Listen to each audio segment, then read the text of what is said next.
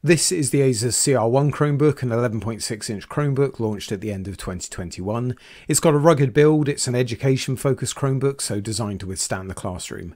If you follow on YouTube, TikTok or Instagram, you may have already seen my original unboxing and the video I made about the blanking plates on this model. I'll link it in the description down below. It's been nearly 3 months since then, and I've got some thoughts on this Chromebook that I'm ready to share with you in this full review. This particular model has the Intel Celeron N4500 processor, 4GB of RAM and 64GB of storage, but as usual there's a range of configurations, so do check. It runs 64-bit ChromeOS and will receive updates until the AUE date of June 2030. This is the most basic model, so it's an 11.6-inch HD non-touchscreen, which is also TN, so viewing angles and vividness suffer a bit compared to an IPS screen, but it's not the worst I've seen. I'll link you to a comparison in this video's description, and the same for any other videos I mention.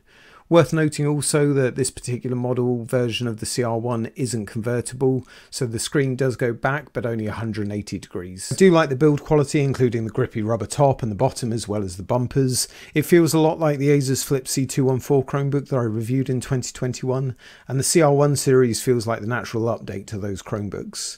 It's a little heavy in its class at 2.90 pounds or about 1.31 kg.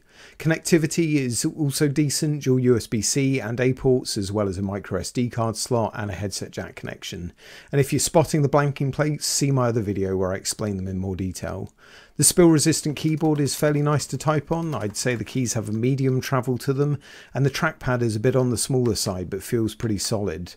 I'm less of a fan of the smooth plastic ASUS put on the palm rest area. It does just feel a little cheap. Performance with the Intel Celeron N4500 processor is decent for general usage with several tabs and the odd Android app open, and basic gaming like on other Chromebooks I've shown with this processor is absolutely fine for things like Roblox or emulators.